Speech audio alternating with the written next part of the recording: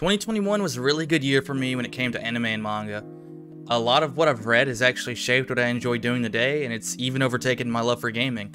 I'd rather sit down and watch an anime or read a manga than play a game that I've spent $60 on. Today, I'm going to take these 18 series and I'm going to rank them from my least favorite to my favorite.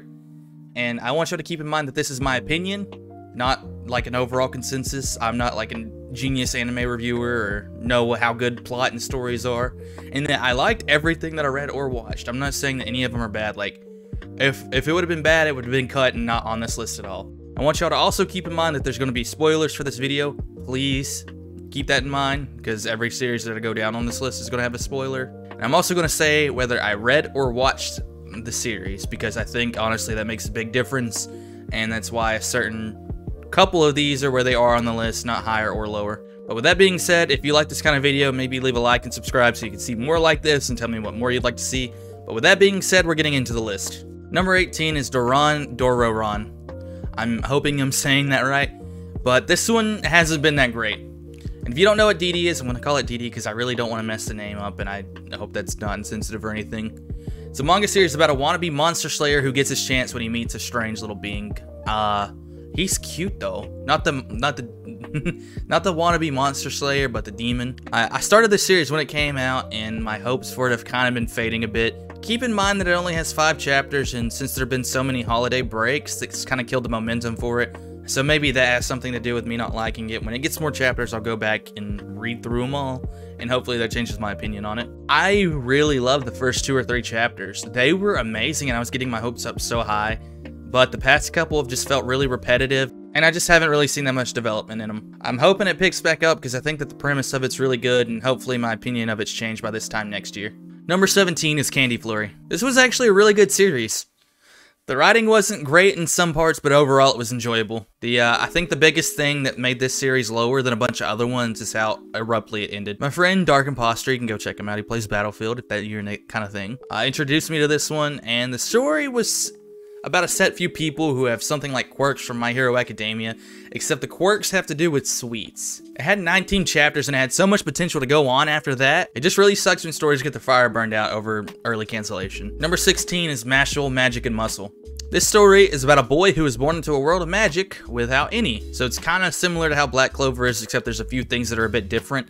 And for a hot minute, I actually was thinking that it was better than Black Clover. I've retracted that thought since about chapter 60, though. It's not that it got bad or anything, it's just that it started feeling really, really repetitive. Mash just got to fight a new person for the same reason that he's been fighting. Basically just to keep himself alive because people hate non-magic users.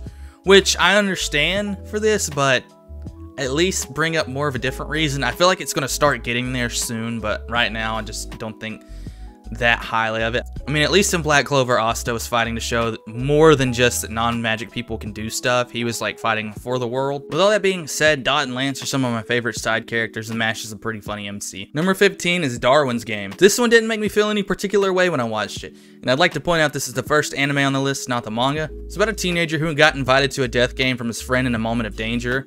His friend really just like, oh shit, I can't believe I just did that. The game is bananas, and if you die or lose in the game, then it's over for you in real life. The main character kind of felt for the first part of it, but he started picking up towards the back end of season 1. The main thing I want to point out here that it's why it's higher than the other 3 I've listed is that I was content throughout the whole story. And I think that's a really important part that the past few have missed because they have had lows in all of theirs. Karino and Rain were A1 characters. I enjoyed them a lot. Number 14 is Records of Ragnarok. This one was actually really hard to rank. The concept of the show is amazing. The gods are thinking about destroying the world because humans are getting real bad, but a Valkyrie asks them to have a tournament of strength against the humans.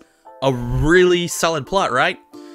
My god, was the pacing terrible. I don't know if it was better in the manga, but I'm hoping it was. The first battle was the most boring of season 1 and by far the longest. If I'm complaining about it this much, you must be wondering why is it higher than the other ones on my list, and that's all because of this dude right here. Adam was by far, my favorite character from any series I ingested in 2021. Some of the other characters were really well written as well, so it helped push this rank up higher.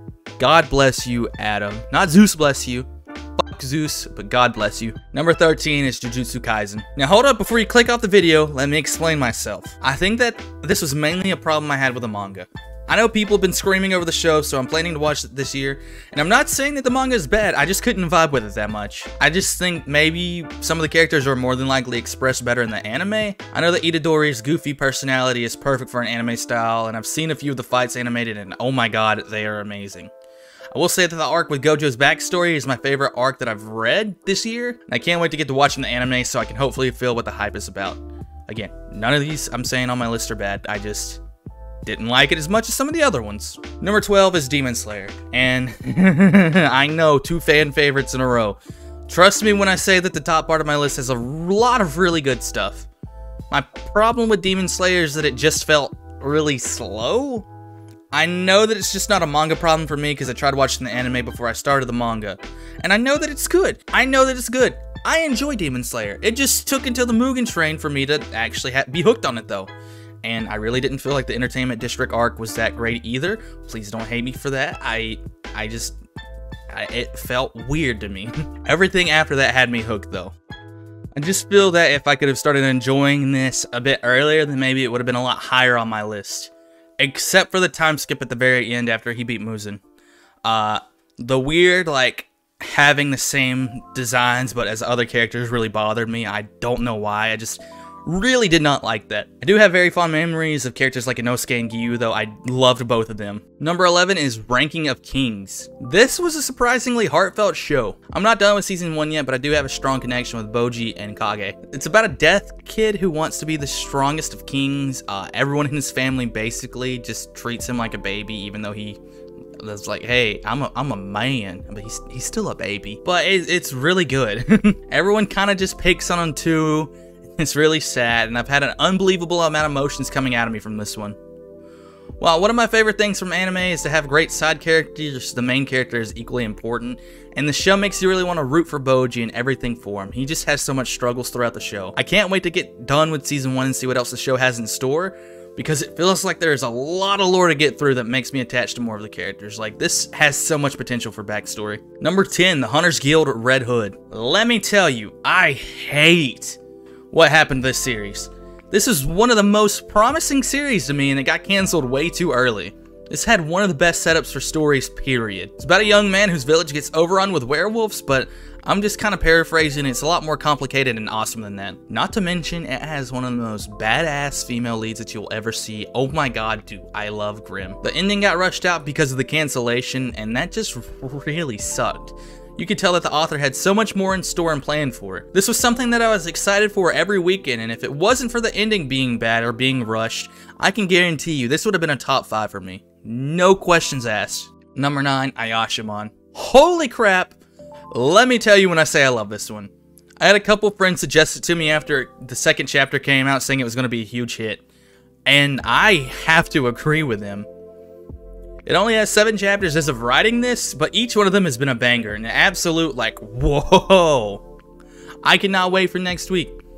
In fact, the reason it isn't higher on the list is because it has so few chapters, and I don't want to get my hopes up in case it does get canceled like the Red Hood or Kenny Flurry. The main character reads a lot of manga and wants to be a manga protagonist, so he's relatable. You know, if you have a few minutes to read it, I highly suggest it. It's a good series, and I think it's going to take off, and I'm even going to make a video about it soon, so stay tuned for that. Just really, really hope it doesn't meet the same end as the Red Hood or Candy Flurry met. Number 8 is Naruto. Yes, the first of the big 3 on the list, and let me state, it definitely deserves its spot as one. However, it's my least favorite out of the big 3. Now, the main reason for this being lower and being part of the reason I don't like it as much as the other 2 is after the time skip. It just felt like it was focusing way more on Naruto and Sasuke than it should have. When there was really good side characters, I think we could have had a lot more development on. Now, let me say I did read this one. This may be something that's better suited for the anime, just because to get a little charm off of it. I know a lot of people love the anime, and I'm planning to do that sometime this year. And I will say that I did love almost all the characters. Sai has ended up as almost one of my favorite characters of all time. I really love the dude and the struggle, and you could tell like what he was going through with the series. Now, one thing I say that we all can agree on is Naruto has the best villains. Period. Akatsuki's great. Madara was cool. We can like not talk about Kaguya and Black Zetsu, that whole end there, but everybody else really good. I hope I don't get too hated for this one because I still really do like Naruto. Number 7, The Promised Neverland. The manga, not the anime. I heard that they cut Yugo out of season 2, and I'm not having that. He is my boy. I've only read about 3/4 of the manga, but I don't see the ranking going down any lower than this. I love the main 3, and each of them was circling around as my favorite character for a hot minute. I felt a lot of emotion from it, and that's super important to me. I usually don't like child geniuses in most shows, but considering the circumstances behind this series, I can excuse this one. I've enjoyed every arc that I've read, and it's had me on edge to read more of it, and I'm gonna get through it soon. Number 6, Goblin Slayer. This one is definitely not for the faint of heart. Most episodes have me screaming, "Oh shit!" It's gory, messed up, makes you feel uncomfortable, and I am here for it. Not to mention that the plot was compelling, and it was really nice to see that Cold Killer grow some more emotion for the people around him. Like, he grew a lot in the first season, and I really enjoyed that. I haven't read the manga yet, but I'm planning to because I have no clue when season 2 will come out, or if it'll even come out. We'll say that it definitely deserves the second season, though. That is 100% a fact. The only reason I'm a bit more hesitant to read it over and waiting is because I don't know how well the fights are going to look in the manga. I also want to give this series credit for being a big help in keeping my interest in anime for 2021. Number 5 is Assassination Classroom. Another one that I read that I really want to go back and watch the anime for. Mainly because Nagase had me feeling a different way. That's all I'm going to say about that. This has quite possibly been one of the best, if not the best series about fleshing out its side characters. I feel like I really got to grow with each one of them, and I really felt like I was part of Class 3E. Not to mention that it had some heavy twists that made me think. It also made me emotional. I cried really hard on the last couple of chapters. This was one of those series that I brushed off before I actually took the time to read it. Nagasa's transformation as a character really made me think about some of my personality traits and how I could open up more. Number 4, Toradora. Ooh boy. If you saw my review for this one, you already know how I feel. I love Ryuji and Taiga both. I think that the relationship growth through the series from friends to realizing that they loved each other was perfect. My only problem with it is that Taiga looks like she's 12, but I got past that and enjoyed the series because I know she's 17 to 18. I can confidently say that I've never cried this much during watching an anime. Some parts I just cannot think about, or else I will start bawling. I am not joking with y'all. If you want a romance anime to watch, I would suggest this one. It was really good. Number 3 is Attack on Titan, and this is another one I brushed off that I really ended up enjoying. Man, I really gotta stop doing that. I've had people that asked me to watch this series since it came out, and if they call me stupid for waiting too long, I can't blame them. Seasons 2 and 3 were some of my favorite seasons of anime pretty much ever, and I think my favorite thing about this is just how good the side characters are. Characters like Levi, Jean, Hanji, and many more are just so great, and their hardships and mental struggles are explored perfectly. This was a fight for the second place spot, and if Season 4 wasn't a bit disappointing for me, I think that it could have had it. I'm really hoping that the second part of Season 4 is going to be amazing, and it's going to be out by the time this video's out, but we're going to get a review of that at some point. And I'm ready for it to come out, but I'm not ready for it to end. Number 2, Bleach. Another one of the big 3, and the most underrated of the 3 of them by far. I read the manga, and I'm currently going through and watching the anime right now. I love every arc, and I mean every arc, and that includes the Fullbring one, which was a little lackluster compared to the other ones, but it's still pretty good. Ichigo is one of my favorite pro tags, and he's just really cool, especially at the end of the series. My god, my boy's looking dope. Gotei 13 is one of my favorite anime groups of all time, and each of the captains fit their roles to the T. I refused to watch Bleach for the longest time for a stupid and funny reason, which I think I might make into a video soon. Let me know if y'all want to see that. I just can't believe that people really think that it doesn't deserve to be in the big 3. I'm excited to get the 1000-Year Blood War arc animated, and it's going to be so good. And number 1 is One Piece. There are 2 very big reasons that this takes a spot for me, for my favorite thing that I read / watched in 2021. The first being that I was glued to my phone reading the chapters. I finished the series in about a week and a half and got sad because there weren't any more chapters to read. I don't know how many series I could just blow through 1,000 chapters in almost under a week and want more. I really don't know how much stuff I could do that with. The second reason is that nearly everything sticks with me. I can remember stuff from like the first few chapters with little to no thought. I usually don't have the best memory when it comes to small things in series, but this one can do it for me. I think that the Straw Hats are the perfect group of protagonists and have a diversion of group that makes it interesting. If you haven't tried One Piece, please do. The world building's good. They flesh the characters out. Well, they did more in the past. Now they're kind of just... Some of them are just there, but it's fine. But please try it. It's even overtaken my favorite franchise, which is Pokemon before that. Pokemon, which has been my favorite for over 20 years. That is insane. I love you, Oda. And that's my list. I hope you enjoyed it and that we can have a civil discussion about it in the comments. Please, let it be civil. I know that my list is a lot different from others, and this is how I felt about them, and I really wanted to be truthful with it. The main two that I'm like, no, I'm going to get a lot of hate for is probably Jujutsu Kaisen and Demon Slayer for being lower. Those two are like crazy popular, but I just really couldn't get into them as much. Let me know what topics you want to see in the future videos, and I'll try to cover them. Thank you so much for watching, and I will see you in the next one.